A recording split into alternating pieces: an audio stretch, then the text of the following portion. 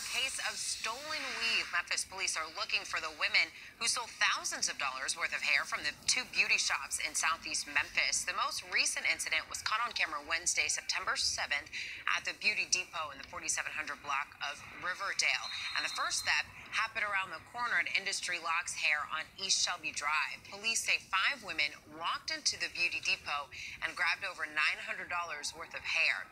You're looking at surveillance photos of the thieves. Police say the women were possibly driving a teal blue Toyota Corolla with drive-out tags.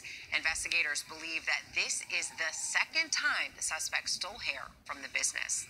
And check out these surveillance pictures from Industry Locks Hair on East Shelby Drive. Police say the women asked for some specific hair, then snatched it off the counter and ran. They were seen driving away in a blue Chevy